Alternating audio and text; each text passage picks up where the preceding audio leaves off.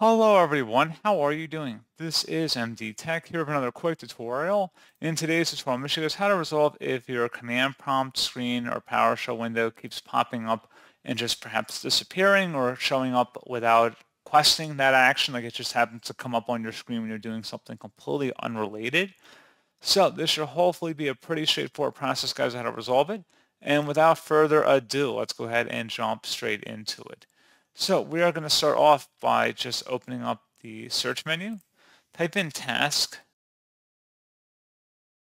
scheduler, best match. So come back with task scheduler. Go ahead and open that up.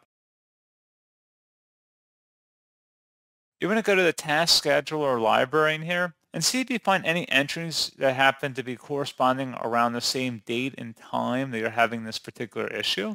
And if there's any particular programs in here that might be causing the issue, you might just want to right click on it and then disable that task.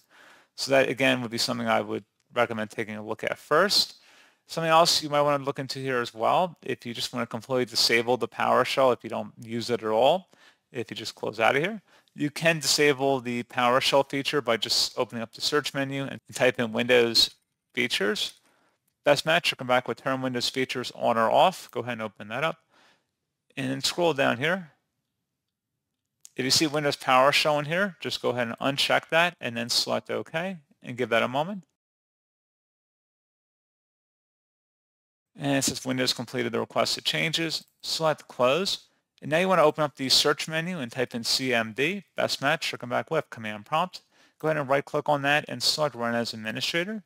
If you receive user account control prompt, select Yes. And then into this command line window, type in SFC followed by a space /scan now. Scan now should all be one word attached to the / out front. Hit enter on your keyboard to begin the system scan. This will take some time to run, so please be patient.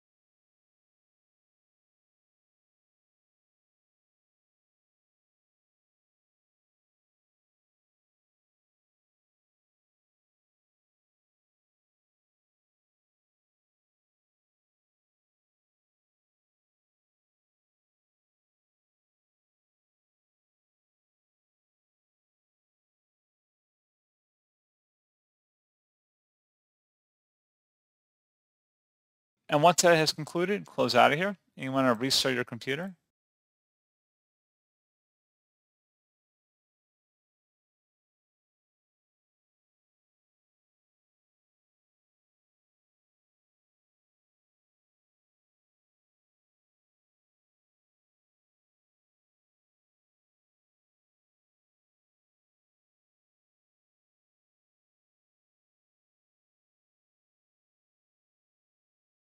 And there you go, guys. Hopefully this pointer issue has been resolved. And as always, thank you for watching. I do hope I was able to help you out, and I do look forward to catching you all in the next tutorial. Goodbye.